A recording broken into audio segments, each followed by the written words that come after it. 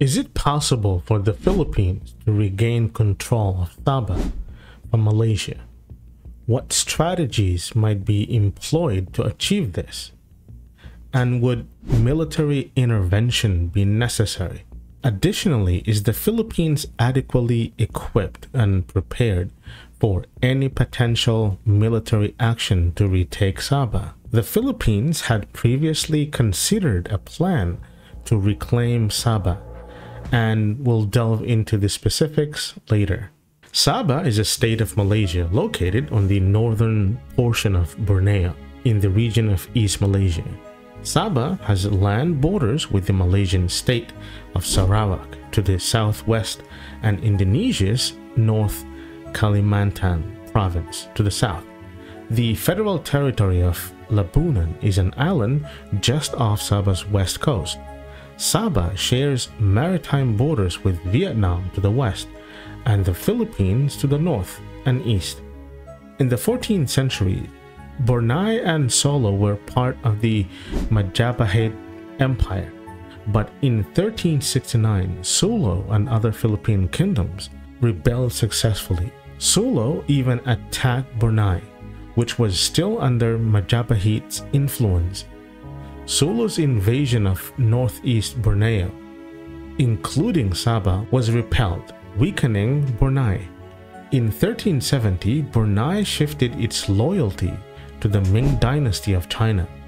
The ruler of Borneo, Maharaja Karna, visited Nanjing with his family until he passed away. After Japan lost in World War II, North Borneo was overseen by the British military administration and became a British Crown colony on July 15, 1946. During the ceremony, both the Union Jack and the flag of the Republic of China were raised in Jesselton Survey Hall, which was damaged by bullets. Philip Lee, who fought against Japan, represented the Chinese and supported the transfer of power to the Crown colony. When the Philippines became independent in 1946, 7 Turtle Islands controlled by Britain were given to the Philippines, including Cagayan de Tawi-Tawi and Mangsi Islands, as agreed by the American and British colonial administrations. Before Malaysia was formed and until 1966, Indonesia had a hostile attitude towards Malaysia, supported by the British. This led to the Indonesia-Malaysia confrontation. Indonesian President Sukarno believed Britain was expanding its influence in the area and aimed to control all of Borneo under the Greater Indonesian concept. On the other hand, the Philippines, starting with President Macapagal on June 22, 1962, claimed Sabah based on its historical ties to the Sultanate of Sulu. Macapagal believed Sabah belonged to the Sultanate of Sulu and opposed a plan to include Sabah, Sarawak, and Brunei in the Federation of Malaysia. Sabah has faced territorial disputes with neighboring countries, including the Philippines and Indonesia. In 2002, Malaysia and Indonesia took their dispute over Legitan and Sipadan Islands to the ICJ for arbitration, which Malaysia won. Other disputes with Indonesia include overlapping claims in the Celebes Sea and a land border issue between Sabah and North Kalimantan. Malaysia's claim over part of these partly islands is linked to sharing a continental shelf with Sabah. The Philippines has a territorial claim over much of the eastern part of Sabah. It claims that the territory is connected with the Sultanate of Sulu and was only leased to the north. Borneo, chartered company in 1878 with the Sultanate's sovereignty never being relinquished.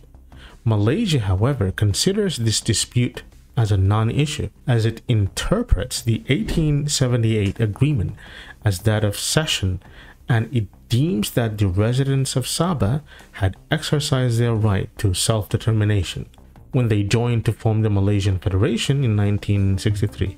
The Philippines attempted to reinforce its claim over the eastern region of Sabah. A group of 200 armed Filipinos identifying themselves as the Royal Security Forces of the Sultanate of Sulu and North Borneo landed in the district of Lahad Datu and took control of the Tandu village in 2013. This Lahad Datu incident resulted in the deaths of 52 members of the Sulu group and 8 Malaysian police officers.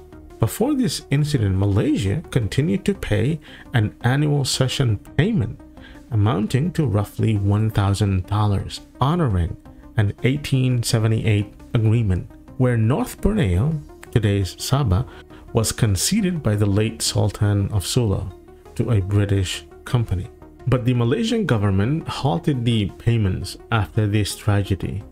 As a result, Malaysia started paying annual payments amounting to $10,000 for past dues and interest. The Philippine claim can be originated based on 3 historical events, such as the Brunei Civil War from 1660 until 1673. Sulu militia aims to invade Malaysia's Sabah in February 2022.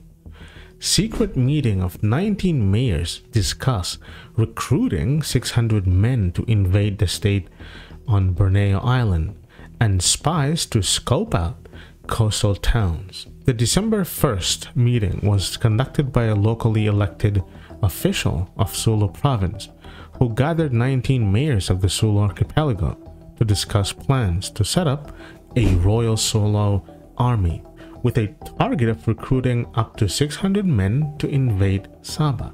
In February 2013, Sabah was rocked by the ultimately unsuccessful invasion of over 200 armed followers of the Philippines' self-proclaimed Sultan of Sulu, Jamlul Kiram III. The men were led by the Sultan's brother, Agbimuddin Kiram, who had come to press an ancestral claim over Sabah. Malaysia responded by sending troops and launching airstrikes before the standoff ended. The conflict, which lasted more than a month, resulted in many casualties from the Sulu Sultan, 9 Malaysian armed service personnel and 6 civilian. In 1967, President Ferdinand Marcos secretly authorized Major Eduardo Abdul Latif to take charge of the operations of a secret commando unit code named Jabida and embark on an operation called Project Merdeka. Merdeka means freedom in Malay, to destabilize and take over Sabah. The alleged mastermind, however, included leading generals in the armed forces of the Philippines. The first phase of the operation saw Abdul Latif with an advance party of some 17 agents entering Sabah 3 times to conduct psychological warfare.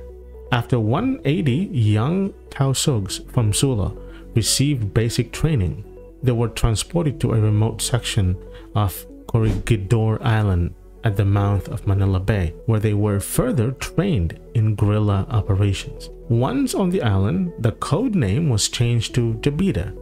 The real purpose of the formation of Jabida was never publicized, therefore leading to a wide speculations regarding this top-secret military plan.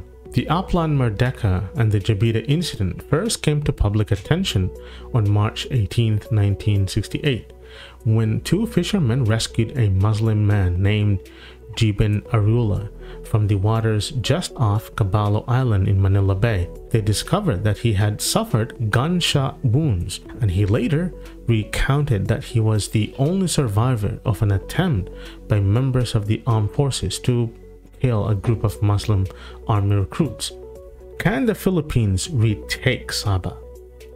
And if so, how?